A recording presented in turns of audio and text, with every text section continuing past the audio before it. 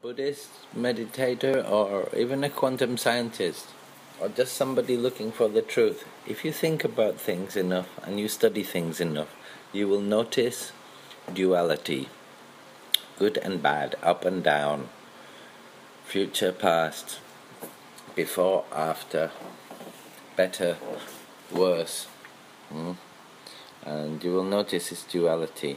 This is the duality we exist in because of our minds.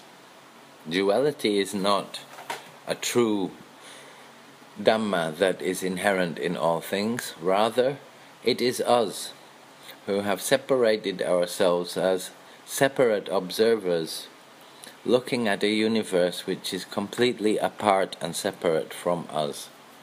We do not see the connection. This is what causes us not only to be impure through wrong view of separateness and make us able to kill, steal and do other things which are harmful, because to think harmfully one must be harmful against something that is other. If one cannot find no otherness, then one cannot find no need or desire to destroy that which is other. Oneself, or that which one considers to be essential to one's existence, would not be harmed or wanted to be harmed. So when right view is attained and one sees the unified aspect of our existence, that we are not separate from this universe, we are actually right inside it, not us with the universe outside it. And that both of these views, just as creation and destruction, and inside the universe or outside it looking in, inside it looking out, which way are we? Both of these views are dualistic views and can be tossed around forever and never answered. The Buddha would remain silent to such conundrums, for such conundrums can never be answered, and such conundrums are precisely the train of thought which holds us here within samsara, which is illusory thinking. The realm of illusion is not a realm, it is just an illusory form of thinking which makes us appear to be in this realm. If illusory forms of thinking are destroyed through right view and through insight attained through the arupa jhanas, then perhaps we can rise above this and become masters and adepts of our own fate and see where this would take us further.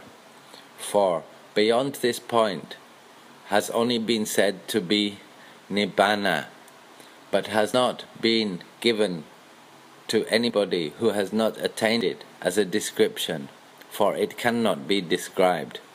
We shall only see when we have attained that final deconditioning and stepped beyond and reach the far shore, where we will be able to see clearly and have cleared the dust from our eyes, be it with quantum physics, Buddhism, philosophy, or simply the necessity and deep wish and desire for awakening and to put an end to all this, which one knows in one's heart, in truth, is all a dream, and was nothing but a dream, has never been anything but a dream. Awake.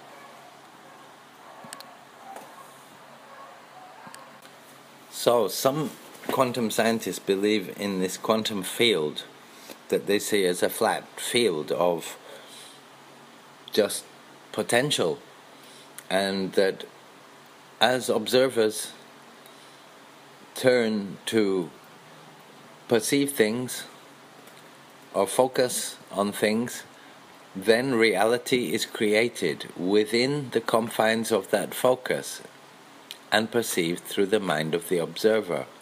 As soon as the observer looks away, reality melts back into that one quantum field of potential and possibility, and becomes absolute elsewhere, everything and nothing at the same time.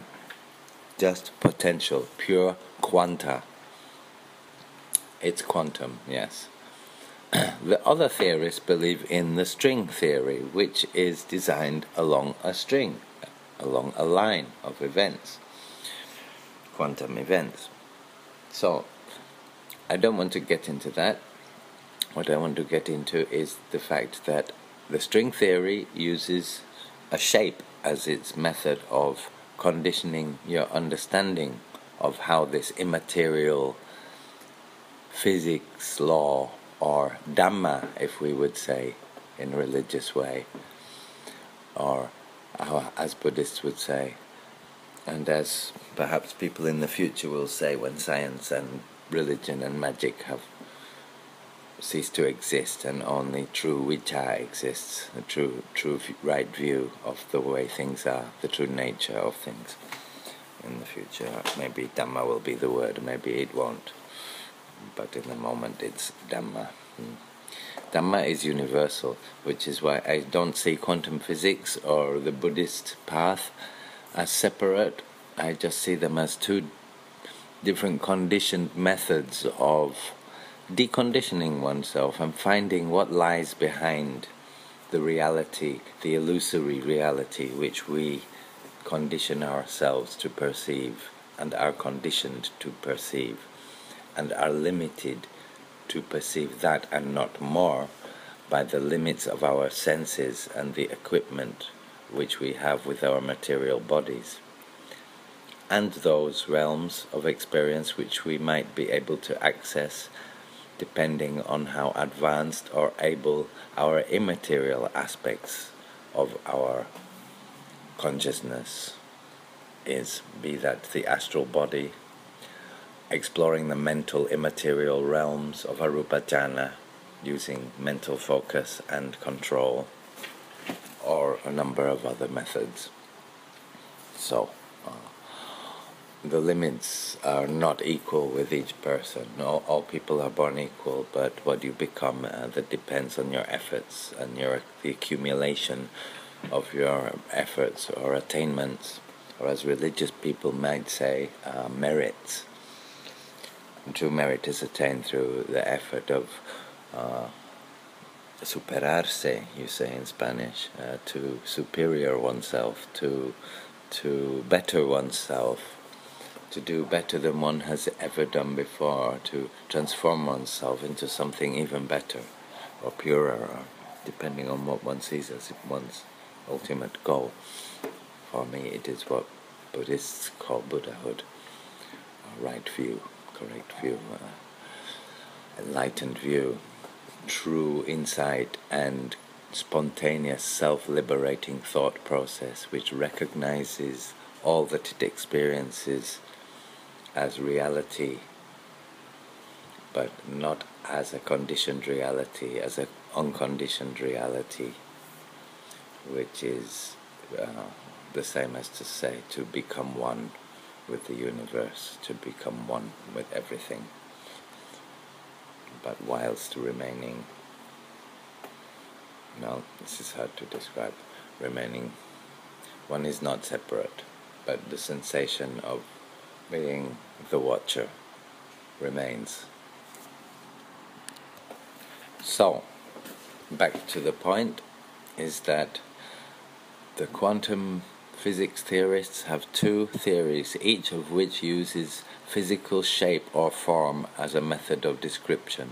This instantly conditions your understanding of these laws or dhammas, which they explain in quantum physics.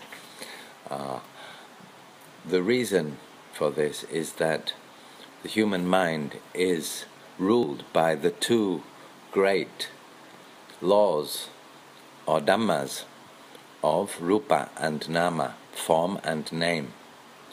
And so these are the limits within which we can imagine things or describe things within our languages. We have name. Our five khandhas is, all of them are name, but not all of them are form. Some of them are form and name. Your body, it's called the body. It has a conditioned picture in your mind when you say the body, and it's also physical, so it has a form. But Vedana is the second kanda of the five, is sensation, feelings, so emotions. They're not physical, they're immaterial. It's a sensation within your heart. It has no physical form or shape.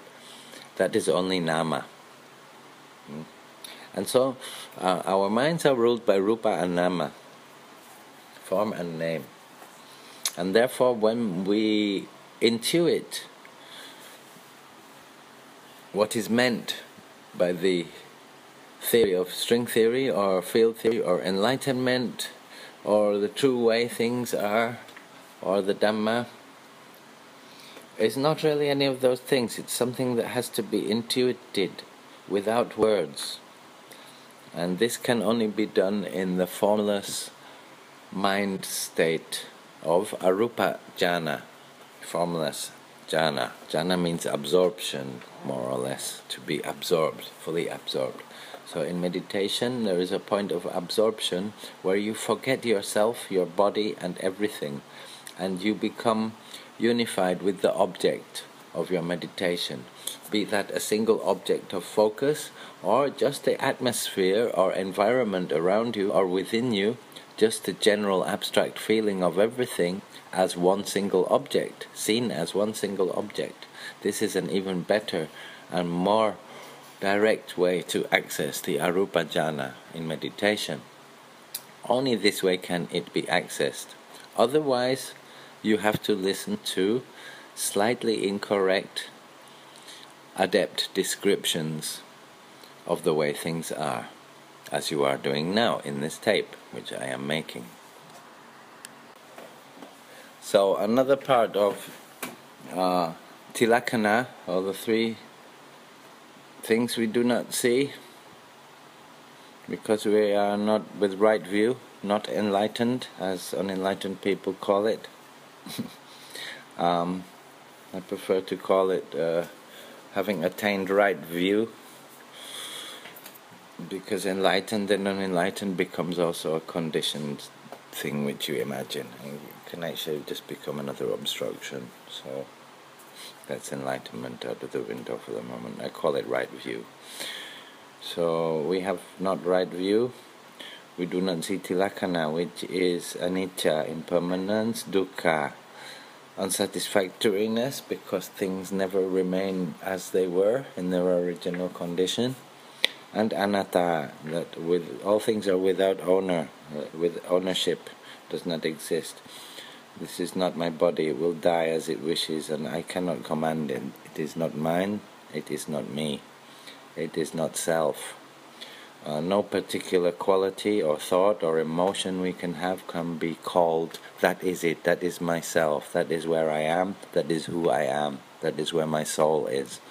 So it's not that nothing's happening. There's lots of consciousness of feelings, emotions, conversations with people, interactions, reactions, consciousnesses. Life is an experience of all these things which happen within your five khandhas, the five components of your human, precious human being, bodily being. So the experience is there. Not self is the third of tilakkhana, a third of the three conditions. Not self does not mean we do not exist. It means we do not exist as any particular thing, always like that, unchangingly and ever like that. There is nothing that is unchanging. But there is something that perpetuates eternally between all of those thoughts which are dying and born, all of those feelings which rise and fade, all of those experiences which are and come into memory and are gone. It's all imprinted. Which is where we get back to quantum physics. Quantum physics has two major theories, one called the string theory and one called the field theory.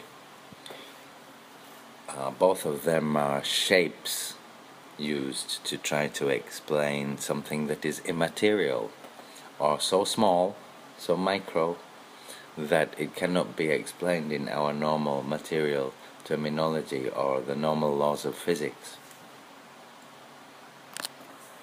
So whether we see the quantum field as an ocean or a field of potential and possibility,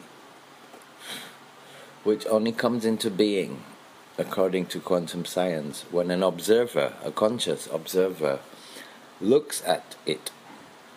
And so, as I look at the table, its tableness and the fact that it is a table remains there, but only in my mind, only in that place and time. Elsewhere, it is for other things, perhaps non-existent, perhaps not a table. It might be in a different place. Most definitely, if standing in a different place, it would be in a different place. So as soon as you look away, according to quantum science, and according to me, the table ceases to exist, and also simultaneously coexists in all possible positions, because depending on who is looking at it, which person, which conscious observer, and where they are standing, that is what relates as to where the table is. So in fact, if you do not put yourself in the story and take yourself out of the matter, you will realize that the fact of where the table is not in relation to you at all. It is where it is, and it is in fact everywhere, because if you look at it from all the different points within everywhere, you will see that it is in all the different points which can be seen from all the different points of everywhere. So, John stood over to the north, might see the table is to his south, down in front of that tree, whereas you who are in the south would see the table poking out from behind the tree to your north. Where is the table, I ask? Who knows? It depends. Everywhere and nowhere, all places at the same time, and in no particular place at any particular time. Here is where quantum physics proves this, through their discovery of subparticles which actually do behave like this and have been seen to exist in two places at the same moment.